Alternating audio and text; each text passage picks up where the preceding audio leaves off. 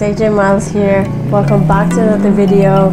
For you who doesn't know me, I'm just a chick who's a newbie rider. I just bought my bike about a month ago, gradually learning how to improve my riding skills, take care of my bike and whatnot. I had got my bike I bought it over in the UK, so I actually had to get it onto a ferry and get it over to Dublin. But if you haven't watched it, do check it out. It's my very first YouTube video, so don't forget to like and subscribe. In this video, however, I'll be going through my gear, some of my Motovlog setup, the mods and tools that I bought so far, and I'll go through how I secure my bike here in Dublin City. So as you can see, I have it all laid out here. The biggest problem I've had so far is getting rid of all the rubbish. Like, it's just endless. There were bigger boxes in my room, but I have them all recycled so far, so this is what I have. I practically bought everything online apart from my jacket and pants. I had to make sure I could try my gear on so that they really fit me, because these things are expensive, so I just wanted to be sure.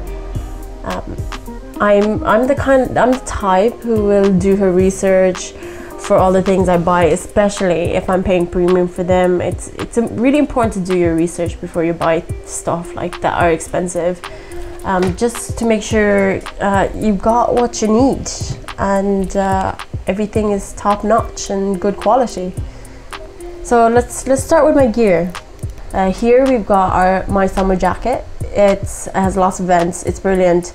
It's very light and lots of pockets, and yeah, this jacket has all the inserts that you need for your back protector, your chest, your shoulders and elbow, and more importantly, it matches the color of my bike, so I love it. Living in Ireland though, I do have to invest in a winter jacket for sure. That's if I want to ride in the colder and wetter months, but I'll worry about that then, because man, these things are so expensive. But for now, I just want to ride on the sunny, dry days, and especially on the weekends. So here's my alpine denim pants. I did have to trim them because I am quite short. I think I've mentioned before. My little legs just don't fill the pants in terms of length. But yeah, this one, it took me forever to find pants that fit me properly. They're great. They're super comfortable. It feels safe, and of course it has knee and hip inserts. So here they are. I bought these separately to the pants, and they fit perfectly into the denims. So definitely recommend. I do want to get a pair of black pants though. And these are my shoes. I love this one. It matches with my whole look again. It has extra padding on the side for the levers, so it doesn't ruin the actual shoe. It also has ankle protectors. These are actually men's size, so I literally got them in the smallest pair that Megabikes could order from Alpine Stars. Megabike is based in Dublin. They're really great over there, super helpful and friendly staff. They have this huge warehouse full of gear and rows of bikes, so it's such a dream. And here is my TXC casual boots. I practically already chipped and creased them, but overall they're still really good, sturdy, and they have ankle protectors. My helmet, it's an MT helmet. It's a starter helmet, so it's not super expensive. Like, it's not 400 or 500 euro. I think for a starter helmet it'll do. It's approved. It's, you know, qualified to wear as a helmet, but I'd definitely be thinking to upgrade in the future. Some designs I really like, something that will match my bike, and yeah. And here's the product stand. As you can see, it's all set up. I've used it once, but it works well. It's quite sturdy and doesn't slip or anything. So far so good. For my Motovlog setup, here it is, and the drone. I actually already had this drone for a year now, and I've never really used it, but now it's going to be put into use. And I bought the Insta360R instead of a GoPro, you guys. I was contemplating this for a very long time, I watched a ton of videos about the latest action camera and compared it with what's in the market today, and so far this has paid off. It's waterproof, you can take a 360 view of everything. It's really cool. I had to buy extra gadgets for it, such as like a motorbike mount, a selfie stick, and etc.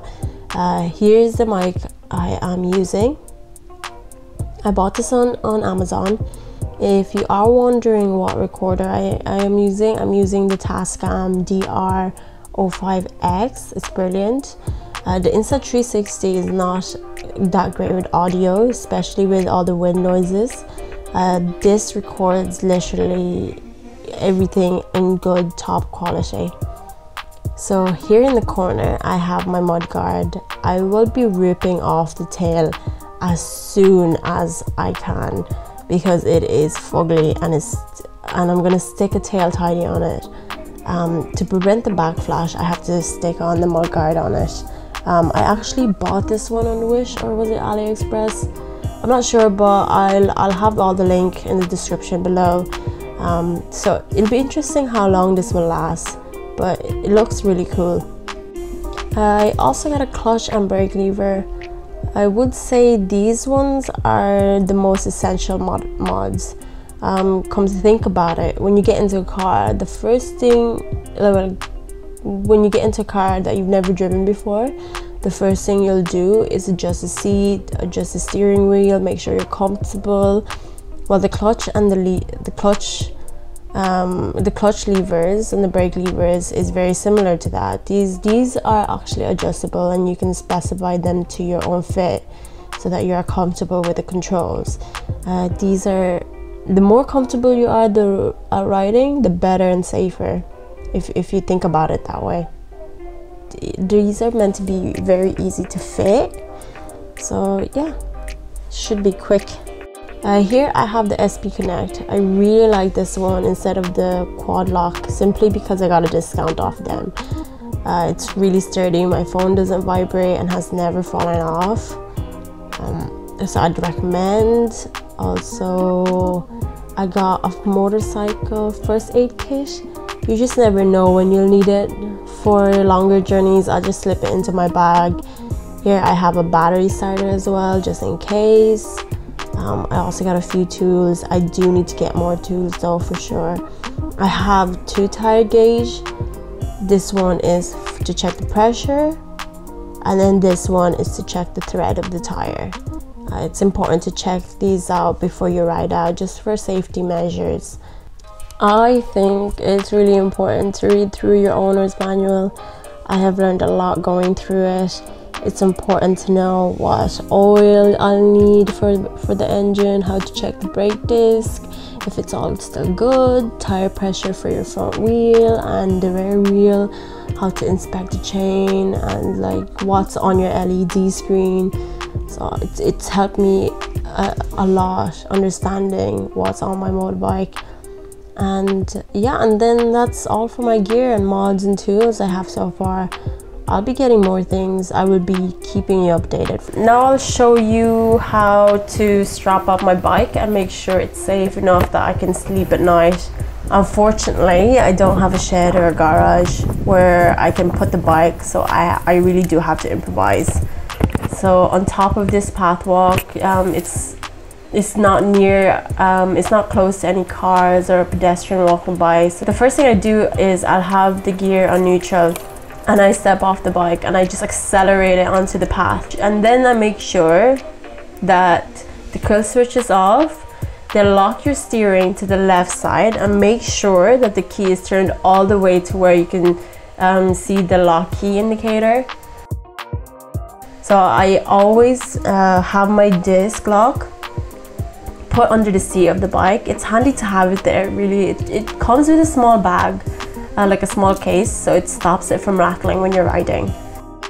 Make sure cover up your bike. I have 2 cover because the first one I got wasn't waterproof and it broke the clip. So I just got 2. The cover keeps it nice and dry. Also, the thieves can't see how sexy your bike is, so it's less tempting to steal. And if the wind decides to help you out here, you know, even better. I did nearly slip. so watch yourself. You don't want to injure yourself off the bike. So yeah, there's a small clip at the back where you can clip around your wheel so that it doesn't fly off with this crazy Irish weather. I also bought the Protector 19mm chain with a round lock. I will have a link of the ratings and the tests you do to the chain. It's a really tough chain and lock to break.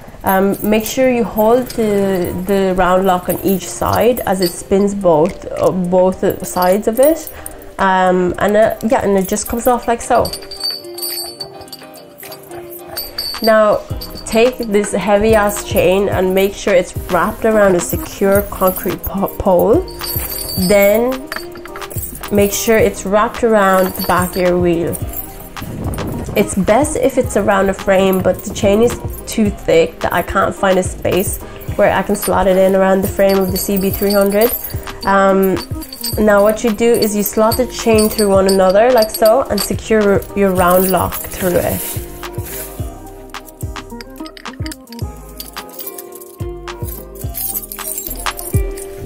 Now for the disc lock is really cool as it's also an alarm. So what you do is you insert the key and then you pop it out like this and you put it around your disc lock like so. Now the light will turn green and makes this noise. Now if someone tries to move it, it will start screaming.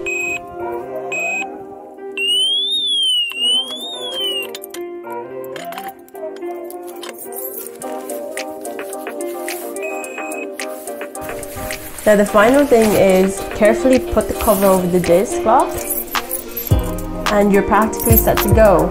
If you are straight back from riding, I always try to put the cover over the exhaust so it doesn't heat up the cover and ruin it. I just come back later when it cools down and then I put the cover back on, so it's not a hassle.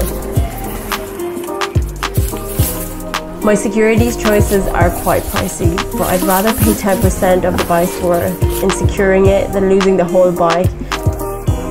You gotta invest in these things, so you'll be thankful for when that one day comes and someone decides to try and steal your bike and they failed, or they took a bit longer to steal it. So yeah, so that's it guys. Hope that was helpful. If you found that helpful, please like this video and hit the subscribe button. See you in the next one.